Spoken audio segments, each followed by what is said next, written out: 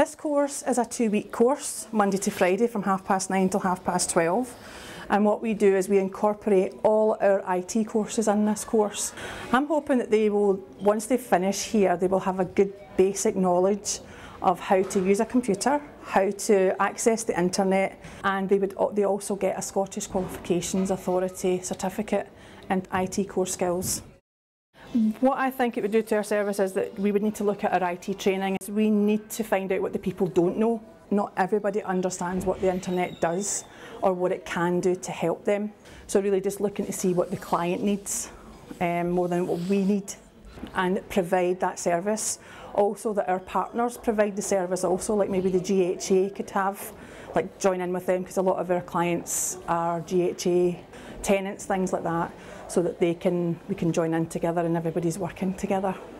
Well, it's helping me to learn to use a computer. I've never used a computer in my life. I think it should help me a lot to apply for jobs. I mean, most jobs now, they say they're all on the computer. And it's not writing a letter to them now or ringing them up. You have to show them that you're quite willing to learn new skills. Well, it's actually helped me quite a lot, because previously I get laid off in August. Been working for 21 years and I've never really had to work with computers. So now what I've done is I can actually type a letter to apply for jobs. I've got a CV done here, and hopefully come the end of the week I'll be able to apply for jobs and attach my CV come the end of it. It'll give me a lot more confidence sort of going for jobs, etc. If there's actually computers in the workplace, I'll be a bit more confident in doing them.